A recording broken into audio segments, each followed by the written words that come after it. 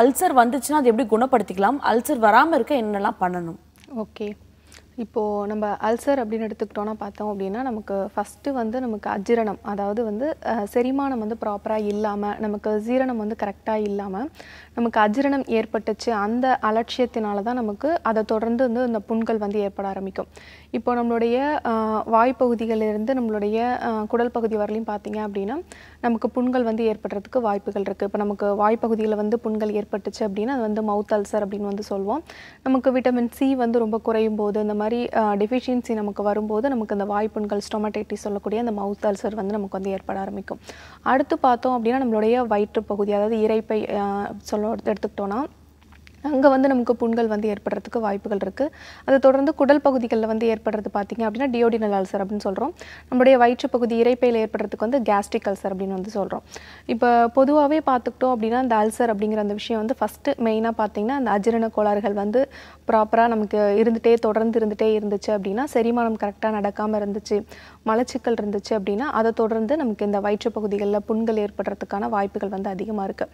அடுத்து பார்த்தோம் அப்படின்னா நமக்கு சரியான உணவு வந்து கரெக்டான டைமுக்கு வந்து நம்ம எடுத்துக்காத போது, நேரம் தவறி வந்து நம்ம உணவு எடுத்துக்கிட்டோம், நமக்கு பசித்தன்மை வந்து ஏற்பட்டு அப்போவும் வந்து நம்ம உணவு எடுக்காமல் லேட்டாக வந்து உணவு எடுக்கும்போது நமக்கு அந்த வயிற்றுப்பகுதிகளில் வந்து அல்சர் ஏற்படுறதுக்கு வாய்ப்புகள் இருக்குது. இப்போ வந்து நம்ம உணவு வந்து செரிமானம் பண்ணுறதுக்காக நம்ம எடுக்கக்கூடிய உணவு வந்து டைஜஸ்ட் பண்ணுறதுக்காக நமக்கு ஆசிட் செக்ரீஷன் வந்திருக்கும். அதாவது HCl வந்து நமக்கு நம்மளுடைய வயிற்றுப்பகுதிகளில் வந்து சுரந்து ரெடியாக இருக்கும். அப்போ நம்ம உணவு எடுக்காமல் நம்ம இருந்தோம் அப்படின்னா, நம்மளுடைய லேட்டாக நம்ம வந்து உணவு எடுத்தோம் அப்படின்னா அந்த ஆசிட் வந்து என்ன பண்ணோம் அப்படின்னா நம்மளுடைய வயிற்றுப்பகுதியில் இருக்கக்கூடிய, அதாவது இன்னர் லேயர், மியூக்கஸ் லேயர், அந்த சளிப்படலத்தை வந்து என்ன பண்ணோம் அப்படின்னா நமக்கு இரிட்டேட் பண்ணி அந்த ஆசிட் வந்து புண்களை வந்து ஃபஸ்ட்டு ஏற்படுத்த ஆரம்பிக்கும். அடுத்து பார்த்தோம் அப்படின்னா நமக்கு அதிகமான காரத்தன்மை உள்ள உணவுகளும் அதே மாதிரி அமிலத்தன்மை உள்ள உணவுகளும் அதிகமாக நம்ம எடுத்துக்கிறோம். ரொம்ப வந்து பச்சை மிளகாய் இந்த மாதிரி வந்து ரொம்ப காரம் வந்து அதிகமான உணவுகளும் அமிலத்தன்மையான உணவுகளும் நம்ம எடுத்துக்கும் பொழுது அந்த வயிற்றுப்பகுதியில் இருக்கக்கூடிய புண்களில் இந்த உணவுகள் வந்து படும்பொழுது இன்னும் வந்து அந்த புண்களை வந்து அதிகப்படுத்துறதுக்கு வாய்ப்புகள் வந்து நிறைய இருக்குது. ரொம்ப spicy foods plus oil items, deep fry இந்த மாதிரி வந்து நம்ம எடுத்துக்கும் பொழுது அந்த வயிற்றுப்புண்கள் இன்னும் அக்ரவேட் ஆகிறதுக்கு, அதிகமாகிறதுக்கு வாய்ப்புகள் இருக்குது. அடுத்து வந்து பார்த்துக்கிட்டோம் அப்படின்னா ஒரு மெயினான ஒரு விஷயம் அப்படிங்கிறது வந்து ஸ்டார்வேஷன், அதாவது வந்து பட்டினி இருத்தல். இப்போ வந்து வாரம் ஒரு முறை, விரத முறை இதெல்லாம் வந்து நம்ம ஃபாலோ பண்ணும்போது நம்மளுடைய குடலுக்கும் வயிற்றுக்கும் வந்து நமக்கு வந்து நல்ல ஒரு அந்த உடலில் இருக்கக்கூடிய கழிவுகள் வந்து வெளியேறிட்டு நமக்கு ஒரு பூஸ்டப் வந்து கிடைக்கும். நம்ம அந்த பட்டினி இருத்தல் முறை வந்து ஃபாலோ பண்ணணும். ஆனால் வந்து தொடர்ந்து வந்து நமக்கு அந்த உணவு வந்து எடுக்காமல் இருக்கும்பொழுது, அதே மாதிரி பார்த்தீங்க அப்படின்னா நமக்கு உடல் பருமன் வந்து குறைக்கணும், உடல் எடை வந்து குறைக்கணும், வெயிட் லாஸ் பண்ணணும்னு சொல்லிட்டு ப்ராப்பராக வந்து உணவு எடுத்துக்கல, பட்டினி இருந்துகிட்டே இருந்தோம் அப்படின்னாலும் இந்த குடல் பகுதிகளில், வயிற்றுப்பகுதிகளில் நமக்கு இந்த அல்சர் ப்ராப்ளம், குண்ம நோய்கள் வந்து வரத்துக்கு வாய்ப்புகள் இருக்குது. அடுத்து பார்த்துட்டோம் அப்படின்னா நமக்கு மன அழுத்தம், நம்மளுடைய ஸ்ட்ரெஸ் லெவல் வந்து ரொம்ப ஜாஸ்தியாகும்போது, நமக்கு ஒரு விஷயங்கள் பற்றி ரொம்ப ஓவர் திங்க் பண்ணும்போது, இந்த மாதிரி நமக்கு மன அழுத்தம் வந்து ரொம்ப அதிகமாக இருந்துச்சு அப்படின்னாலும் இந்த வயிற்றுப்புண்கள் வந்து அக்ரவேட் ஆகிறதுக்கு வாய்ப்புகள் வந்து நிறைய இருக்குது. அடுத்து பார்த்தோம் அப்படின்னா நம்ம ரெகுலராக வந்து பார்த்திங்க அப்படின்னா நமக்கு தூக்கம் வந்து ப்ராப்பராக இல்லை, நம்ம ரொம்ப லேட்டாக வந்து தூங்குகிறோம். ஒரு நார்மலாக ஒரு ஹியூமன் பீயிங்க்கு இருக்கக்கூடிய ஏஜை பொறுத்து இப்போ 6 ஹவர்ஸோ 7 ஹவர்ஸோ 8 ஹவர்ஸோ அந்த மாதிரி தொடர்ந்து வந்து நமக்கு நார்மலான ஒரு ஸ்லீப் இல்லாமல் இருந்துச்சு அப்படின்னாலும் நமக்கு இந்த மாதிரி புண்கள் ஏற்படுறதுக்கான வாய்ப்புகள் வந்து நிறைய இருக்குது. இன்னும் பார்த்துக்கிட்டிங்க அப்படின்னா நமக்கு அந்த ஸ்மோக்கிங் ப்ளஸ் ஆல்கஹால், இது வந்து நமக்கு புகைப்பிடித்தல் பழக்கம், மது பழக்கம் இருக்கிறவங்களுக்கு ஆல்ரெடி வந்து நமக்கு அல்சர் தொந்தரவுகள் இருக்குது அப்படின்னா இன்னும் வந்து அதை வந்து அக்ரவேட் பண்ணிவிடும். நம்ம ஸ்மோக் பண்ணும்போது பார்த்திங்க அப்படின்னாலும் நமக்கு ஆல்கஹால் வந்து நம்ம டெய்லி எடுத்தோம் அப்படின்னாலும் நமக்கு வயிற்றுப்பகுதிகளில் வந்து நமக்கு ஒரு ஓட்டை போடுற அளவுக்கு வந்து, அதாவது பெர்ஃபரேட்டட் அல்சர் அப்படின்னு சொல்லுவாங்க, அந்த மாதிரி வந்து நமக்கு அந்த உள்ளே இருக்கக்கூடிய அந்த லேயர் மட்டும் வந்து நமக்கு எரோஷன் ஆகி, இப்போ வெளியில் வந்து ஒரு புண்கள் ஏற்படுது அப்படின்னா அந்த மேல் தோல் மட்டும் நமக்கு வந்து சிராய்ப்பு இருந்துச்சு அப்படின்னா அது வந்து நம்ம நார்மலாக அல்சர் சொல்கிறோம். அதை தொடர்ந்து இன்னும் வந்து டீப்பாக போச்சு அப்படின்னா அந்த அல்சரை வந்து இன்னும் இரிட்டேட் பண்ணுற மாதிரியான நம்ம ஸ்மோக்கிங், ஆல்கஹால்லாம் தொடர்ந்து எடுத்துகிட்டே இருந்தோம் அப்படின்னா அந்த வயிற்றுப்பகுதிகளில் நமக்கு ஒரு ப்ரெஃபரேட்டர் அல்சர்னு சொல்லக்கூடிய ஒரு ஓட்டை மாதிரியான ஒரு ஹோல் வந்து உருவாகிறதுக்கான வாய்ப்புகள்லாம் இருக்குது.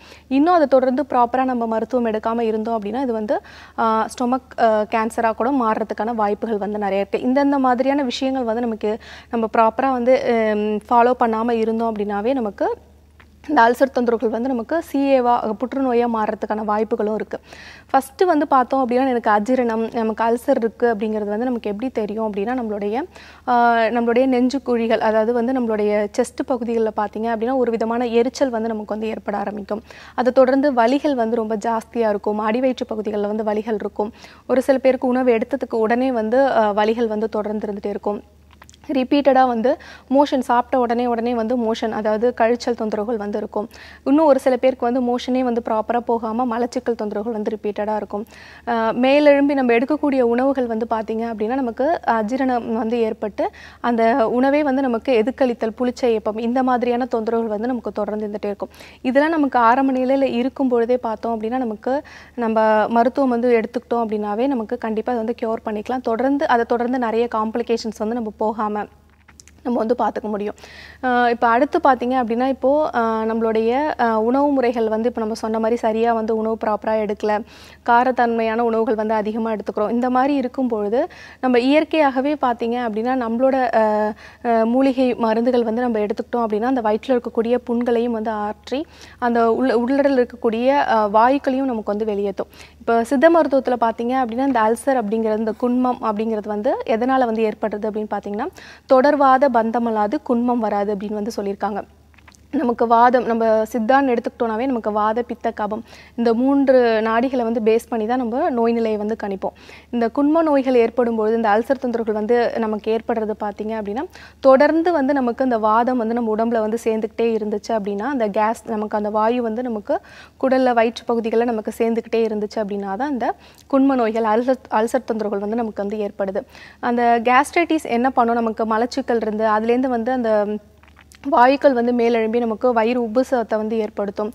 நமக்கு எரிச்சல் மாதிரியான உணர்வுகள் புளிச்ச ஏப்பம் மாதிரியான உணர்வுகள் நம்ம எடுக்கக்கூடிய உணவுகள் வந்து அப்படியே வந்து நமக்கு எதுக்களித்தல் வாமிட் சென்சேஷனு ஒரு சில பேருக்கு பார்த்தீங்க அப்படின்னா தலைவலி இந்த மாதிரியான தொந்தரவுகள்லாம் நமக்கு வந்து ஏற்பட ஆரம்பிக்கும். இப்போ நம்ம மூலிகை மருந்துகள் வந்து எடுத்துக்கும் பொழுது ஃபஸ்ட்டு வந்து அந்த குடலில் இருக்கக்கூடிய அந்த கேஸ் வாதத்தை வந்து நம்ம வெளியேற்றுறதுக்கான மருத்துவ முறைகள் வந்து கொடுத்து உள்ள இருக்கக்கூடிய அந்த புண்களை வந்து ஆற்றுறதுக்கும் நம்மளுடைய ராஜ உறுப்புகளை வந்து பலப்படுத்துறதுக்கான மருத்துவ முறைகள் வந்து எடுத்துக்கிட்டாங்க. நமக்கு செரிமான மண்டலங்கள் அந்த டைஜஸ்டிவ் சிஸ்டம் வந்து ப்ராப்பராக வந்து ரெகுலேட் பண்ணுறதுக்கு நம்ம வந்து மருத்துவம் வந்து கொடுத்தோம் அப்படின்னாவே இந்த அல்சர் தொந்தரவுகள் வந்து தொடர்ந்து இல்லாமல் நம்ம பார்த்துக்க முடியும். ஃபஸ்ட்டு இப்போ எனக்கு வலிகள் இருக்குது நமக்கு மோஷன் வந்து ப்ராப்பராக போகலை அதற்கான அறிகுறிகளுக்கு மட்டும் வந்து நம்ம வந்து மருத்துவம் எடுத்தோம் அப்படின்னா தொடர்ந்து இந்த அல்சர் தொந்தரவுகள் வந்து நமக்கு இருந்துகிட்டே இருக்கிறதுக்கு வாய்ப்புகள் இருக்குது. ஆனால் நம்மளோட சித்தா மருத்துவம் வந்து நம்ம எடுத்துக்கும் பொழுது அந்த உடலில் இருக்கக்கூடிய அந்த வாதத்தை வந்து முழுமையாக வெளியேற்றி அந்த புண்களை வந்து ஆற்றுறதுக்கான மருத்துவ முறைகள் வந்து கொடுக்கும்போது நமக்கு கண்டிப்பாக வந்து இந்த அல்சர்லேருந்து ஒரு முழுமையான தீர்வு கிடைக்கும். நம்மளுடைய RJR ஹெர்பல் ஹாஸ்பிட்டல் பார்த்தீங்க அப்படின்னா இந்த அல்சர் தொந்தரவுகளுக்கு நமக்கு அந்த நம்ம சொல்லக்கூடிய அந்த தொடர்ந்து நம்ம குடலில் இருக்கக்கூடிய அந்த வாதத்தை வந்து முழுமையாக வந்து வெளியேற்றி அந்த புண்களை வந்து ஆற்றுறதுக்கான மருத்துவ முறைகள் வந்து நம்ம நிறைய பேஷண்ட்ஸ்க்கு வந்து கொடுத்து திரும்ப ரிப்பீட்டடாக அந்த அல்சர் தொந்தரவுகள் வந்து ஏற்படாத மாதிரியான ஒரு சில வாழ்வியல் முறை மாற்றமும் நம்மளுடைய ஃபுட் மாடிஃபிகேஷனும் நம்ம வந்து ஃபாலோ பண்ணும்போது திரும்ப ரிப்பீட்டடாக அந்த அல்சர் தொந்தரவுகள் வந்து ஏற்படாமல் பார்த்துக்க முடியும்.